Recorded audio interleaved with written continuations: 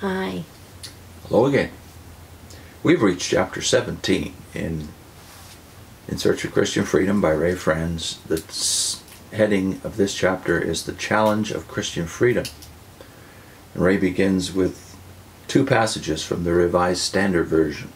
1 John, that is the Gospel of John, chapter 8, verses 31, 32, and 36. If you continue in my word, you are truly my disciples, and you will know the truth, and the truth will make you free. If the Son makes you free, you will be free indeed. And from 2 Corinthians 3, verse 17, where the Spirit of the Lord is, there is freedom.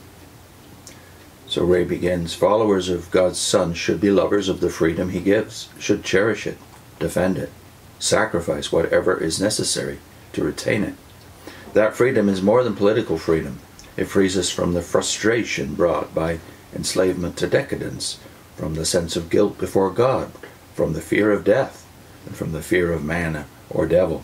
For it carries with it the hope to be freed from the shackles of mortality and enter upon the liberty and splendor of the children of God. That's the New English Bible version of Romans 8, verse 21. It is also the freedom to be the person we truly desire to be, strive to be, a person who reflects the life of the one each of us follows, though expressed individually as the unique personalities we are. Paul was not a Peter, and Peter was not a John, nor was Mary a Priscilla, or Priscilla a Dorcas. Yet each reflected in his or her life the teachings and qualities and spirit of the one they followed, the one in whom they placed faith as the Son of God. There is a beauty to such individuality, a beauty that imposed conformity and rigid uniformity with their depersonalizing and sometimes dehumanizing effect, smother and suppress. Rather than being like peas in a pod, people can be like flowers in a garden, distinctive, various, even contrasting, yet neither weed-like, ugly, nor ill-smelling, and all blending together to contribute to the loveliness of the garden as a whole. Totalitarian control, whether political or religious, fears individuality, views it as a threat. That fear is a sign of weakness, not of strength. Similarly, falsehood fears truth, shrinks away from its light, seeks to hide from it. It may, either aggressively or by devious means, try to blot out that light, but seeks to evade meeting truth face to face in honest contest. Unity based on a forced uniformity, though solid in outward appearance, is actually fragile. Unlike the unity based on truth and on love, the perfect bond of union, such imposed unity has no inner natural strength. It survives only through manipulation, coercion, and fear. I think here of a letter from a woman in California who, with her daughters, had studied with witnesses and began to share in meetings and engage in door-to-door field service. She wrote, quote, I have been studying with the witnesses for about a year and have been under ever-increasing pressure to fall into line with all the organizational views. What started out to be a pleasant and informative Bible study has become a suffocating of our own spiritual identity. It is interesting that while feeling this kind of pressure, it becomes difficult to think clearly. A fear has been planted that we would be following Satan's system and moving away from the God-inspired organization. End of quote. It is easy to render lip service to the example set by individuals of the past who, often at great cost to themselves, did not allow intimidation to keep them from seeking truth and making it known.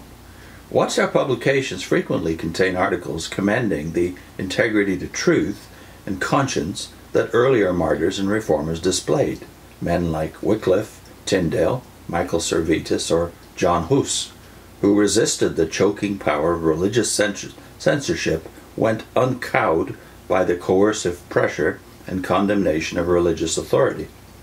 Other articles speak approvingly of various breakaway, nonconformist minority groups, such as the Waldenses, the Lollards, the Anabaptists, all of whom declared themselves as placing loyalty to scriptural truth above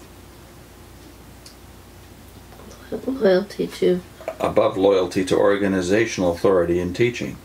In all this, however, one cannot but be impressed by the parallel with those religious authorities in Jesus' day who, as he said, built tombs for the prophets and decorated the graves of righteous men of the past, and said, if we had lived in the times of our ancestors, we should never have joined in the killing of the prophets. Despite their professions, the course of those religious leaders showed that they had the same spirit as their ancestors, who brought about the death of the organizationally rejected prophets. In parallel fashion, while honoring those dissenting individuals and nonconformist groups of the past, the Watchtower organization employs the identical weapons that were used against them: organizational censorship, intimidation, pressure, coercion, and excommunication to silence any attempt today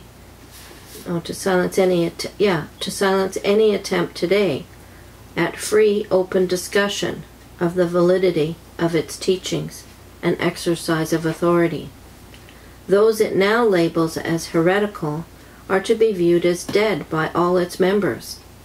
It praises the courage that made men and women in the past hold to their convictions, condemns the same course now as born of a disruptive, prideful spirit, as evidence of rebellion against God, and in doing so uses language strongly reminiscent of the ecclesiastical condemnations of the past.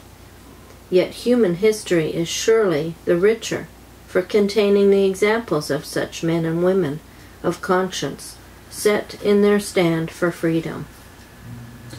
Now, Ray has talked earlier in the book about these same examples that the Watchtower continually uses, and we made a video of that section of the book. It was something along the lines of J.W. Ward gropes through the fog of history for their spiritual ancestors. So I'll put that up on your screen, but also another one in the same sequence of thought in Ray's book earlier. Did the slave class feed Russell, based on the concept that there's always been a slave throughout all of Christian history, and from one generation to another the slave fed the next generation of slave. So those two videos are on your screen. Next time, attaining spiritual growth as free persons.